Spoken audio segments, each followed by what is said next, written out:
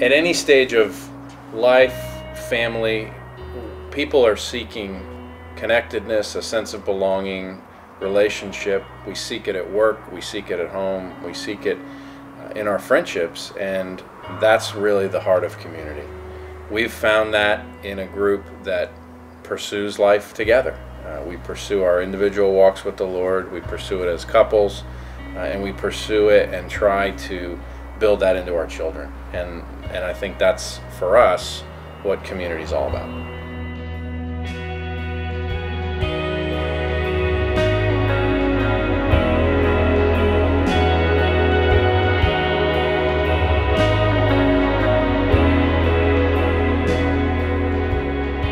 As we pursue our life as a family, and as we pursue our walk with the Lord individually and as a couple and with our children, one great way that we found to do that is to pursue it in community with other like-minded folks. We're a family of 5 with 3 very energetic, crazy boys. We started out the search for a community group like any other couple at this stage of life, wondering where the night of the week was going to come from, where the time was going to come from, how we would ever work it where one of us didn't have to stay home and watch the children. There was never really an option for the children to not be a part of it. We kicked around a million different ways to do that, whether it was at a different house with babysitters and all that sort of thing, but honestly the logistics just never worked other than to just have them all underfoot.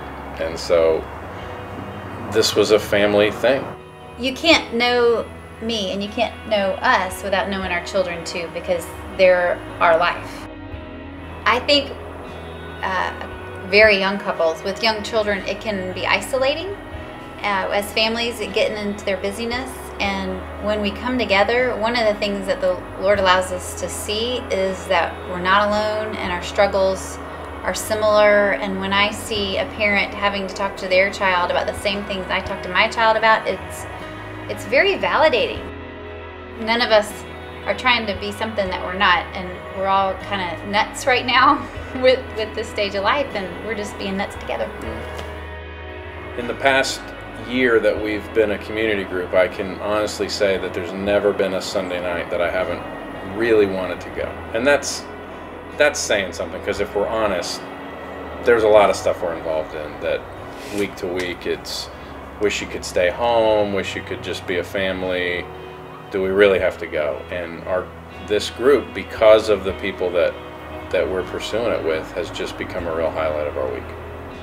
The Christian life ultimately is about transformation, about allowing Christ to live out in our lives, in the context of our marriages, in the context of raising our children. And for us, community and a group like this, it provides the backdrop for that.